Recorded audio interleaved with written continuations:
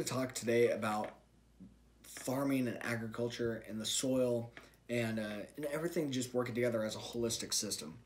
I had some guys down today from Iowa State who are doing some research on pheasant and quail and bird populations and in conjunction with more cover crop usage and whatnot. So down here in Washington County, Iowa, excellent spot for them to be able to go and evaluate these populations because of all the cover crop usage down in this area.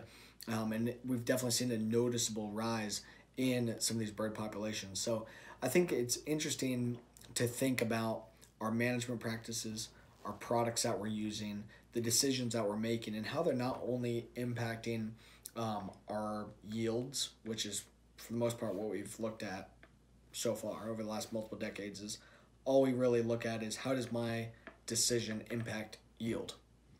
How many bushels is it going to take to pay off that decision, to produce a return on investment, that kind of thing.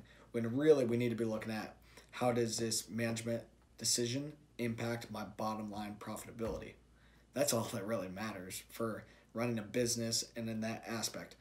But in looking at the system as a holistic system, like I wanted to talk about today, there's more impact on the soil. There's impact on the environment. There's impact on nature and whatnot as well. Like in this case with the pheasant populations, with wildlife, building wildlife habitat and whatnot.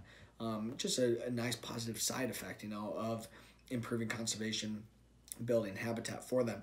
We've been now pulling together a lot of data about how does our management practices impact soil nutrient availability, crop health, crop yield, and bottom line profitability. And things are happening very quickly. You can change these parameters fast. You can make improvements.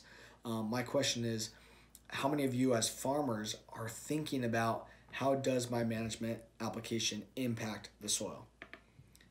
We were seeing anhydrous rigs running all over the place, and it's 60 degrees out. We know we shouldn't be putting it on until the soil is well below 50 degrees and going down, which at this point it's not necessarily at that. That anhydrous is not, we know what anhydrous does to our skin if you get it on yourself is not good. Microbes in the soil are made out of the same things that we are. So are we thinking about how does this anhydrous impact the living biology in my soil, but also the soil chemical reactions and whatnot, that it's some pretty abrasive stuff. What about some of our other nutrients as well? Potassium chloride, potash.